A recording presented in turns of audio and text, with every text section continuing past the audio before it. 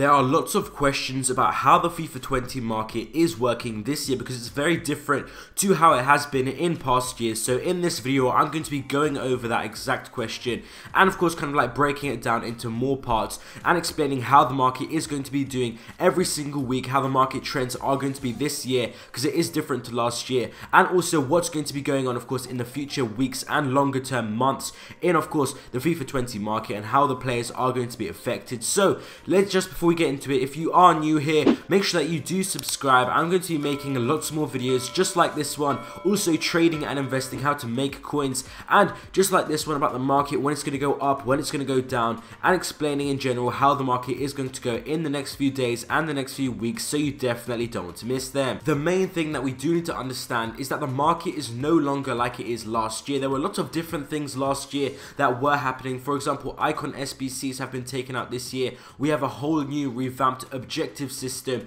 It's not just going to be objectives every single Friday. For example, now we have icon swaps which can be completed whenever. Of course, lots of people are going to be spending lots of time on that, and we also have lots of different features, of course, even small features that are going to be of course changing the FIFA 20 market trends. And the main thing that we can notice is that the market no longer goes down on Sunday like we did see last year. If you do check out the last year, the market, of course, talking about now the weekly market trend, what would happen every single week because of FUT Champion rewards and the weekend league, how it would affect the market. Basically last year, every single Sunday and also Monday morning, we would see the market be absolutely low, and then it would slightly recover over the next few days, and then mainly there would be a big increase on Thursday. But now it is completely different. What we are starting to see this year, in my opinion, is that the market does go up, of course, until around Thursday, and the market is quite high on Thursday, and it will usually decrease if there is content at 6 PM, because we have seen now EA Sports are just releasing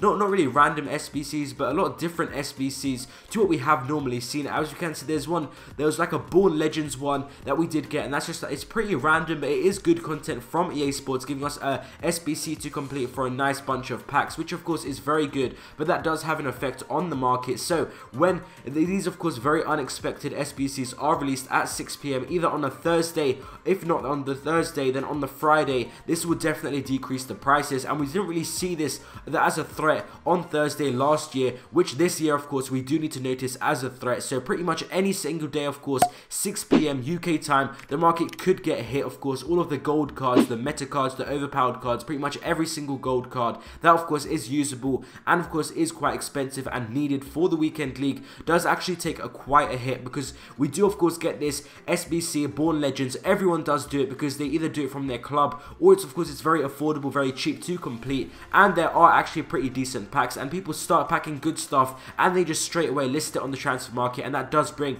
the overall prices down. And pretty much this is every single week. There's this huge threat that we haven't seen last year of, if something gets released at 6 PM UK time, all gold cards are going to get hit. So that is something very important you do need to always keep in mind, especially if you are of course trying to flip players and other stuff like that. Of course it does create a very nice buying opportunity, but then of course you do need to be careful of course when you are going to sell it out, if it's going to get hit even more by another SBC content the next day or something like that. So that's something you definitely need to keep in mind for the weekly market trends. Of course, I haven't really seen too many people talk about this, but it is a lot different to last year. Appreciate all of you guys' support on these market videos, really appreciate it. The videos are doing absolutely amazing.